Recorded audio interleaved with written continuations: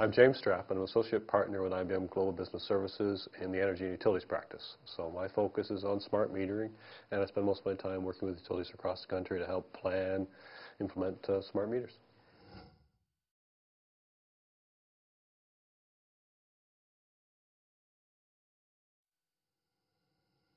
A smart meter is a digital device, goes in the side of your house and replaces the old mechanical meter that sits there now. The old mechanical meter, it goes round and around, collects data on your electricity use. Every few months, the meter reader will come around and collect one piece of data about your electricity use. A smart meter, it's a new device you replace that meter with. It collects a lot more information. It collects information about when you use electricity, down to the hour or even more frequently than that. It collects information about when your power was out, and it tells you how the quality of the power that you're getting, because you get voltage fluctuations when the lights flicker and those types of things. The other thing about a smart meter is that it collects all this data. It also has a remote connection. So the utility can then remotely collect that information every day or more frequently if they need to, rather than waiting months after that particular use or event has happened.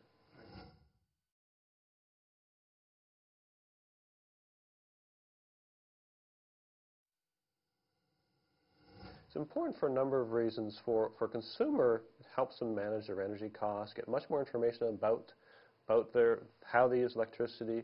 For the utility, it opens up new kind of opportunities around more reliable service, better service to customers, and new types of offerings, new types of prices that can be offered to customers, and new types of services.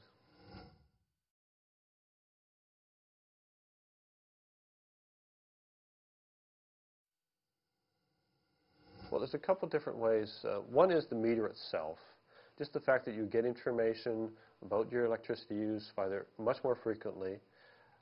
But the more important for consumers is probably the pricing arrangements they enable. So right now you pay one number for electricity cost across the month. Or maybe it varies, but if you start to use more for a particular month. But we can't adjust that for different times of the day. Like your long-distance telephone bill, you can pay more during different times of the day, and they can different plans for how you use that telephone. Electricity, with the smart meter, we can now offer the similar type of rates for electricity.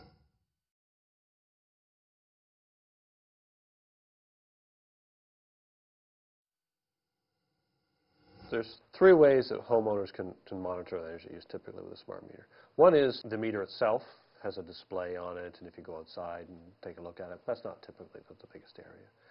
More typical is a website. This is collected every day. So the utility takes that, they process that data, give it back to you on a website. You can look through it and see that information. Also, you get a much better bill, much more informative bill from the utility. That bill can tell you when you use electricity, how much different prices were for electricity at different times, and those types of things. How you compare against other people and how they use electricity.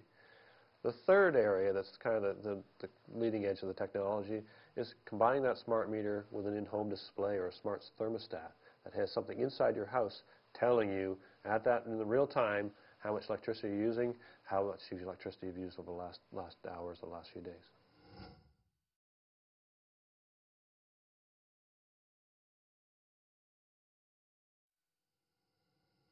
So we've done a number of research projects that have resulted, combined with smarter prices, with some real energy savings and real change in behavior from customers. The one that I'm most familiar with is the one we did in Ontario with the Ontario Energy Board. We took about 375 customers in the Ottawa area and put them on different pricing structures. One was a straight time of use, where you paid different prices for different times of the day. Another was where we said, for certain days, for a few hours in the summertime and a few hours in the wintertime, we're going to increase that price quite a bit. We're going to put it about 5 times what it normally is, because that's when the electricity system is most stressed, when we really need people to reduce power. So that was one. Then was the opposite. We said, well, during those same times, we're going to actually give you a rebate for using less electricity than you typically use on those kind of hours. So we had these people on these rates for about 8 months, and we measured the results, and we got significant change in behavior. For the summertime use, we got people changing. They're reducing their power on these critical peak pricings, these prices where they pay so much for it, by 25%. Generally, across all the participants, we got people using about 6% less power than they do normally. So people shifting power from peak times, people using less power.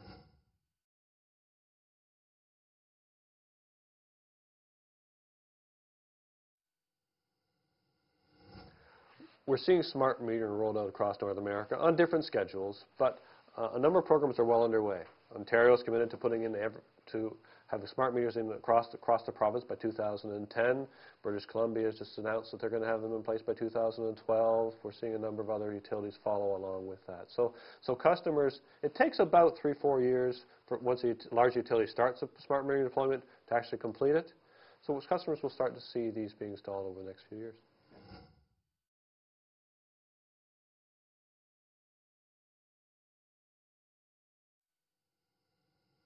If you think about a smart meter as a digital device on the side of a house with a connectivity back to the office, you start to see why a company like IBM gets involved.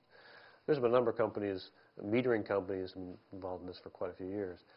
IBM's been very active in the last few years, bringing the kind of skills we have in technology and telecommunications and project management systems integration to utilities challenged with how do you plan and roll out something as significant as replacing 1 million or more smart meters out there. We now have lead roles in 3 of the largest deployments going on in North America, and we work with utilities around the world, helping them figure out how do you plan for the technology change, how do you plan around the communications, how do you bring the whole organization together to drive towards the kind of benefits you're looking for from smart metering.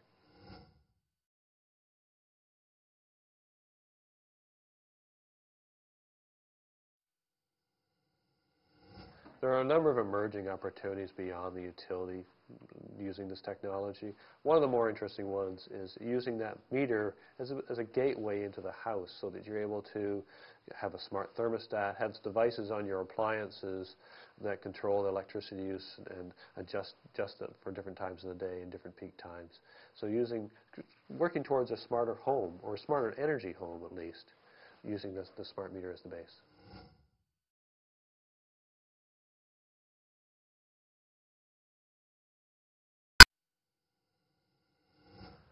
Well, smart metering produces an enormous amount more data than the traditional meters we have in place. The real challenges are around how you use it and how it's transmitted around the company. You're changing a process that had one piece of data coming in every month to something that's coming in now. The needs are down to the second or the minutes type thing, kind of processing.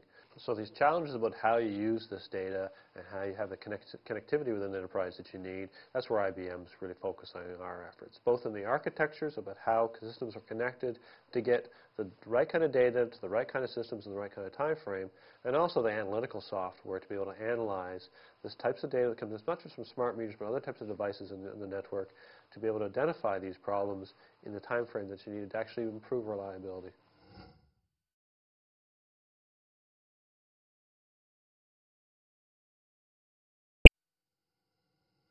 We see smart meters as one entry point into a much more intelligent utility network, the digitization of the grid.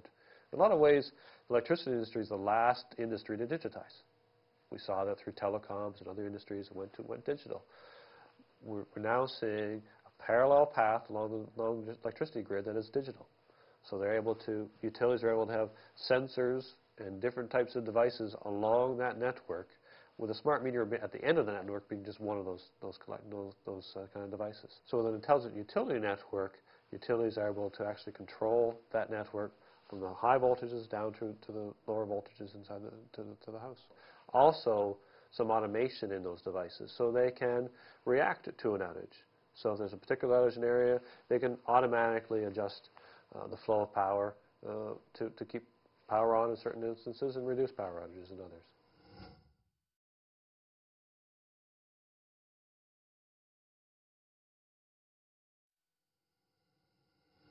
There's a number of different opportunities that putting in the smart grid or the smart meters result in. One is services to the customer.